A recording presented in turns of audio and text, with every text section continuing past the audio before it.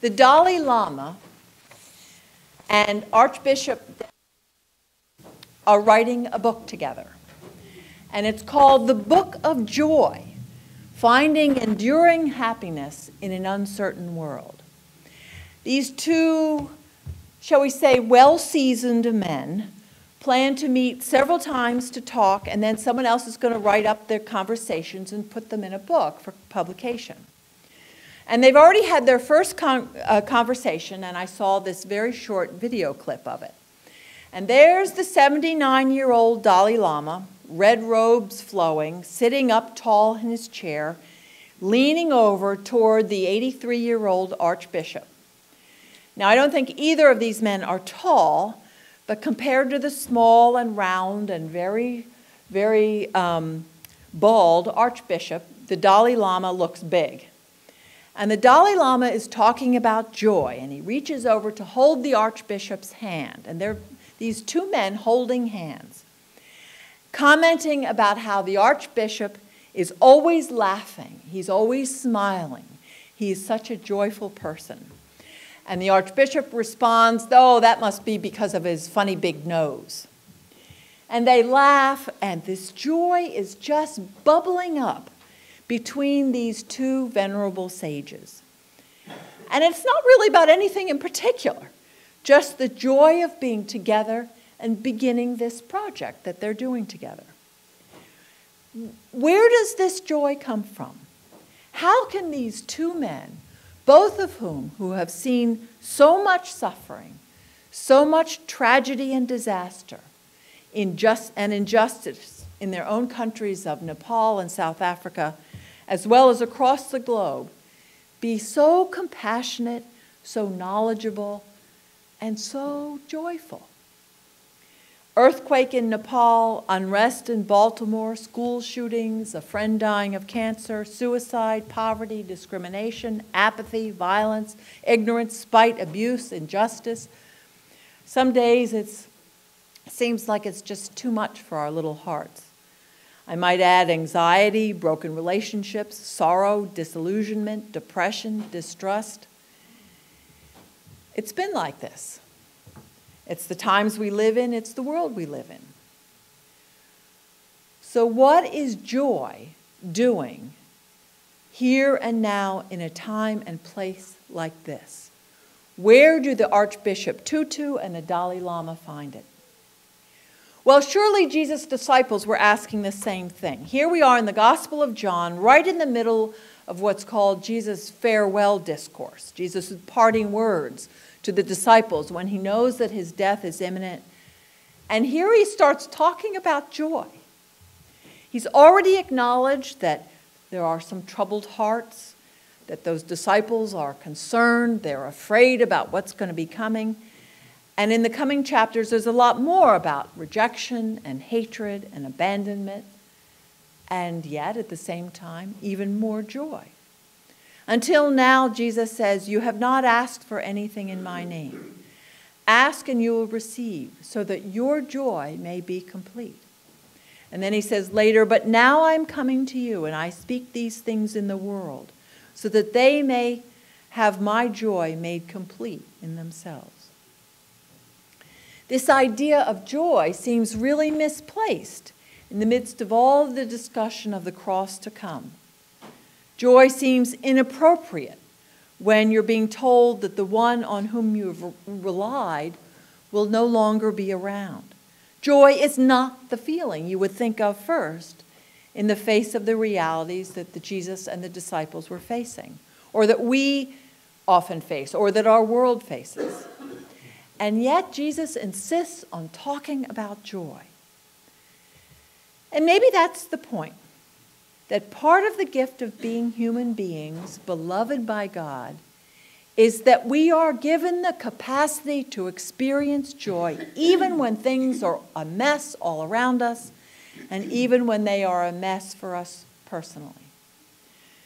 Doug and I went yesterday to the memorial service of our longtime friend Sal Badalamenti, someone you've been praying for quite a while. And this is a man who was a little younger than I am, who was stricken by that scourge of cancers, pancreatic cancer. And Sal was a kind and hardworking and extraordinarily generous person, and we will miss him. His wife, Jean, is one of my Pictionary ladies. She is, of course, devastated, as are their 3 children who are now in their 20s, children who played with our boys when they were little. There is certainly nothing joyful about this situation. However, there are moments here and there, particular aspects that are sources of great joy. For example, the 3 children got together and wrote and delivered at the service yesterday a beautiful tribute to their dad, dry-eyed, with humor, reflecting their great respect and love for their father. And it was a moment of joy. Another is the relationship between Jean and her sister Julie. They've always been close, but Julie has been there for her sister in every way imaginable over the past few months as Sal got sicker. The sister relationship is a source of great joy for both of them.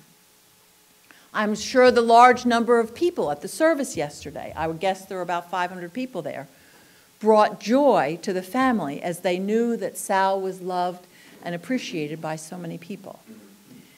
These are all circumstances, moments, in which there was a choice made to rejoice, even in the midst of all that sorrow. And that, I think, is my point this morning, that sometimes we just have to choose joy, choose to notice the joy.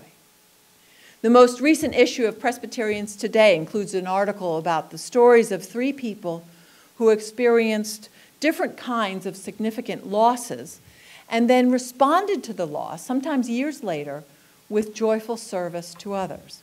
One young woman grew up in Peru at a time when terrorist militias roamed around, striking fear into families as children were kidnapped and forced to become soldiers. Later, her father was paralyzed in a car accident and suffered from depression. But, she says, my parents always said that God does not abandon us and that we should never stop praying. She credits her growing up experiences as what strengthened her as a person, gave her perseverance, and, as she says, a fighting character. Even in the midst of a life of hardship, injustice, and fear, she and her family experienced the joy of God's grace. This young woman and her husband are now administrators of a mission program in Peru that fights for human rights and environmental justice.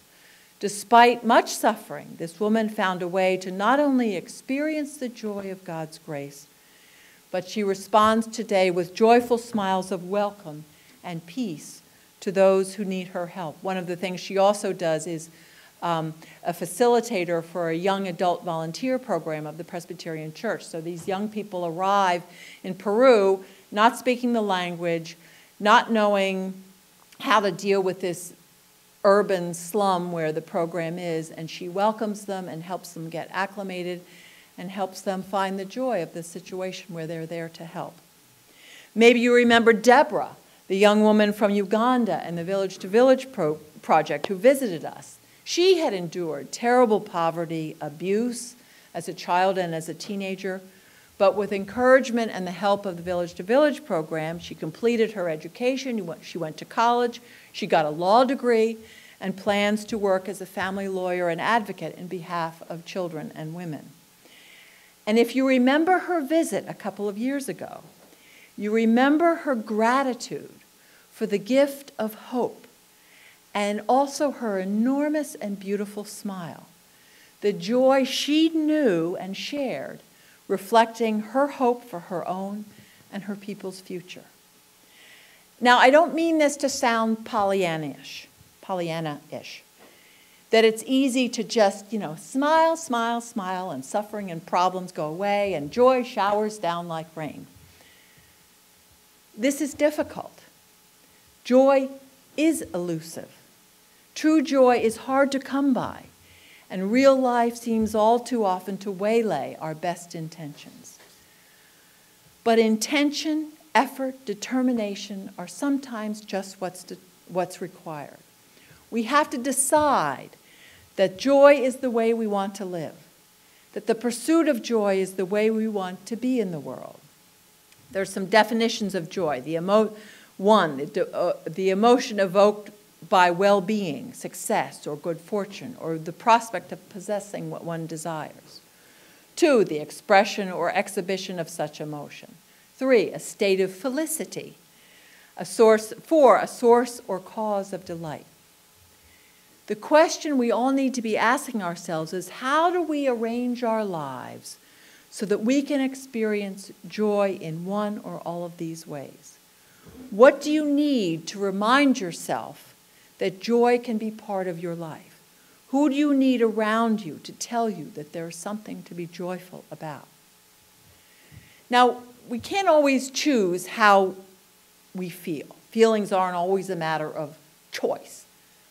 We can, however, be conscious of, aware of the places, the circumstances, the people, the truths that remind us of the grace of God, that remind us of our blessings, that remind us of Christ's forgiveness, that remind us of the goodness of God's creation, the delight of life in God's care, the promise of life forever with God.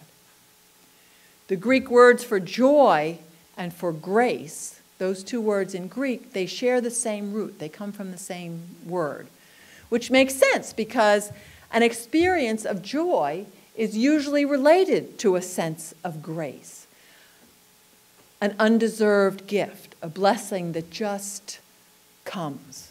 Whether it's parents who love you and give you the courage and faith to endure fear and hardship, a sister who sticks by you even when the going gets tough, children who can stand up in front of 500 people and share their love for their father, the arrival of some caring, mission-minded people to your Ugandan farm community, the wonder of a beautiful day, the gift of family, good and worthwhile work to do, friends who care. All of these are gracious gifts that we can respond to with joy.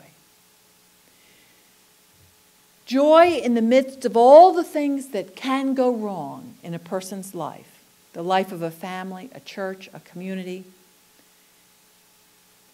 Joy in the midst of all, joy isn't the answer to all those problems. We can't just respond by, oh, I'm going to be happy about this.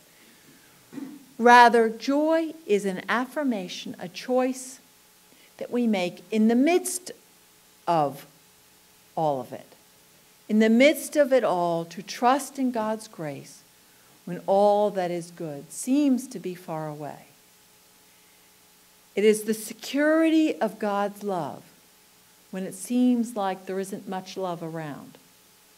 It is the hope that even in the darkest places of separation, God's love is indeed with us. Let us pray. Gracious God, sometimes it seems like joy is nowhere to be found. Teach us to look for joy not only in the immediate circumstances of whether or not things are going well for us. Teach us to look for joy in your grace, in the blessings of our lives, in the gift of your presence with us now and always. In the name of the one who fulfilled your promises, Jesus the Christ, we pray. Amen.